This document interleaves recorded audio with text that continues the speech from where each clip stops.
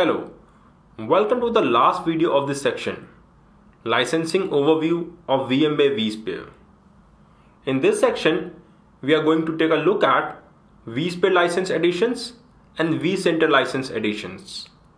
Whenever you are going to transform your business from physical data center to virtual data center, you need to buy two types of licenses. One is vSphere license, another one is vCenter server license. vSphere license comes on the per processor basis. It means if your ESXi host has 4 processors, you need to buy license for 4 processors. And if we'll talk about the vCenter license, if you want to deploy vCenter server in single site, you need to buy vCenter server license for one instance. Moving to the vSphere license additions, we have 3 types of licenses.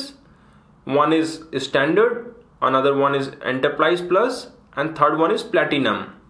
In standard, it provides an entry level solutions for basic virtualization, whereas enterprise plus offers the full range of vSphere feature for transforming data center into virtualization or cloud infrastructure.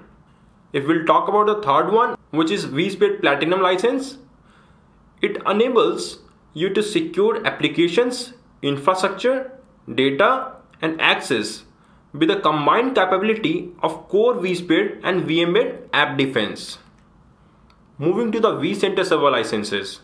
In that also, we have 3 types of additions. One is essentials, second one is foundation, and third one is standard. If we'll talk about the essentials, vCenter server for essentials is similar to the foundation in terms of its features and limitations. When bundled with the vSphere licenses, vCenter for Essentials allows for management of up to 3 vSphere ESXi hosts with up to 2 physical CPUs. There is no support for vMotion or vSphere high availability with vSphere licenses. If we'll talk about the foundation, this is a version of vCenter server which is limited in some feature when compared to the other versions. And the final one is standard. So vCenter server standard is the version which contains all available features of a vCenter server. That's all from the additions. If you want to know more about the vSphere licenses, please click on the link given on the screen. And that's end of this video. And we have covered so far in this entire section about the overview of virtualization, overview of software-defined data center, architecture of server virtualization, VMware vSphere overview, and licensing of vSphere.